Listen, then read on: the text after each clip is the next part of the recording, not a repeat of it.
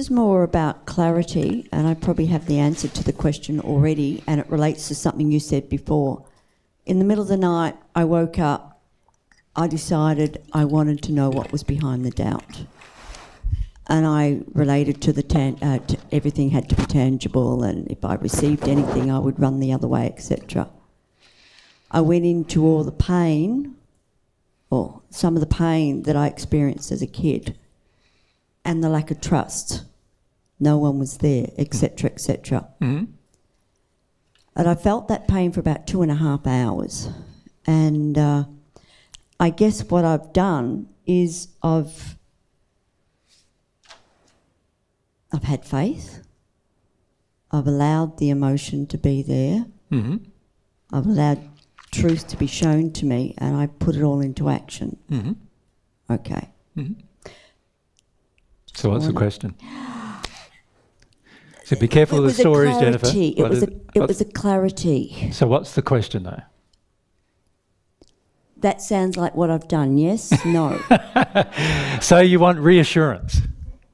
Oh, this is your addiction, back to right? Doubt again. You want reassurance.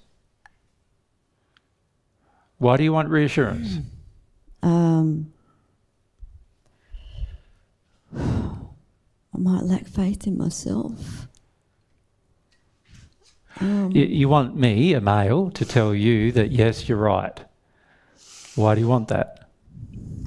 There's obviously a group of emotions there, isn't there, that you want? Well, I never got it from Dad. You never got it from Dad? I didn't get it from Dad. Okay, so there's a start. I didn't get it from school. I didn't get it from Mum. I didn't get it anywhere. Yeah. Yeah.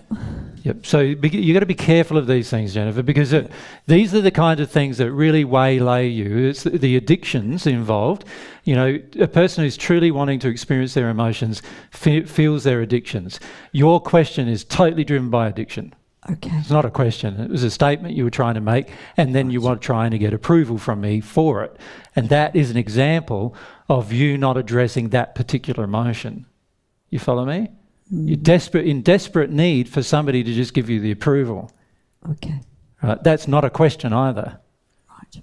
Right? And so you had no intention of asking a question. So I'm not attacking you. You just had no intention of asking a question because this addiction need to be fed. This addiction of, I did this process, now I want to know whether that's right. Right? So there's an addiction of wanting to be right, and you want to hear from a male that you were right, and so what can I do? If I love you, what can I do? Affirm. Sorry. Oh, no. In God's truth. Right. Well, ironically, no, your first answer is more what you feel. You don't feed it. Exactly, but your first answer is more what you feel. Yeah, okay. You do want a male to affirm that's the addiction, you see. Yep. You do want that. So it's good to acknowledge that, and that's an addiction. So therefore, that's going to prevent you from having faith in God, and it's going to prevent you from accepting truth. Okay. Because you want the addiction met. Okay. Have a male affirm that what I did was the right thing. Have a male affirm that I didn't make a mistake. And what if I had said, no, that's not right? What would you have done?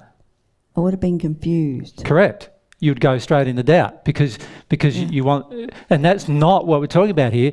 You can tell me that I'm wrong, and if I've got a connection with God and I've got real faith and I know I went through a process and I believe that I went through that process and I know I have, you're not going to be able to tell me that I'm wrong. Yeah. But I can tell you you are. Right? That's a problem, right? Yeah. That's a big problem. Because that means that somebody comes along, tells you you're wrong, and you'll go and do something else. Yeah. Right? Can you see that? If somebody who you believe in a state of authority tells you that you're wrong, you'll be tempted to believe that you were wrong.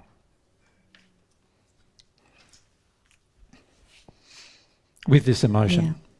This is the problem with that addiction. I put too much faith in authority. What you're doing is you're not trusting your own experience, and you want affirmation from another person that your own experience was valid. Now, what I would do under those circumstances is trust that God will tell me that this experience was either valid or invalid. Yep. God will tell me. Yes. Right? I don't need you to tell me. Yep. God will show me. When my belief is false, God will show me. You follow me? Yes, I do. And all I've got to do is be open to that. Okay. So rather than you being fixed on getting the validation from a person, you want to be fixed on getting the validation from God, don't you? Yes. Because He's the one who's educating you. Yes. Yep. You've got to take a lot of care doing what you've just done, because it's a very damaging thing to your relationship with God. Because it means that you're basically a will-o'-the-wisp. You know what I mean by that? You get pushed here and there by the wind, and whoever blows the hardest is where you're going to go.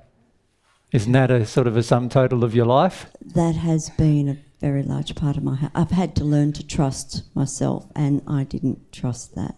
No. Yeah. So you've still got that problem, so we need to work your way through that. Does it make sense? Yes, it does. Thank you. Okay, well, that's our half hour on faith.